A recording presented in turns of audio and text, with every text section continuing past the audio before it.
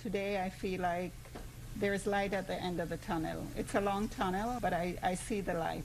Queens critical care nurse Sandra Lindsay giving us hope last December when she became the first New Yorker to get the COVID-19 vaccine.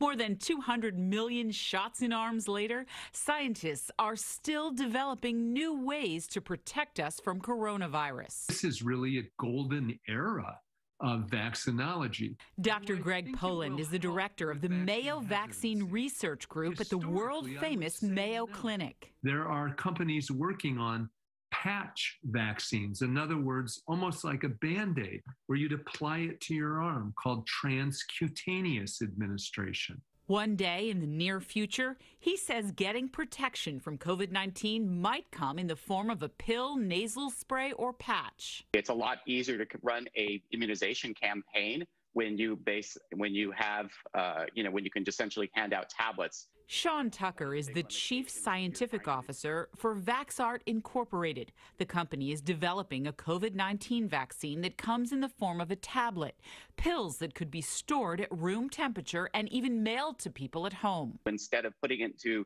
syringes, we actually put it into a tableting machine, coat it with something protect from stomach acid, and then either put it in a blister pack or give it out, or put it into bottles. It makes them a lot easier to administer.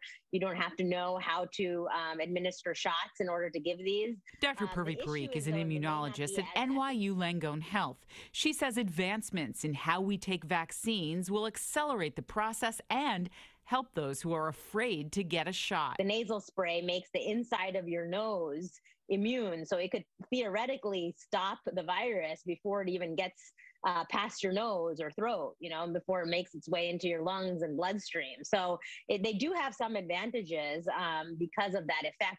So these scientific advancements actually are used for much more than just trying to fight off COVID-19. They're used for other viruses and diseases. Clinical trials are underway, but don't expect to see a tablet or a nasal spray or patch that fights COVID-19 until at least next year or the year after. SHARON, CROWLEY, Fox 5 News.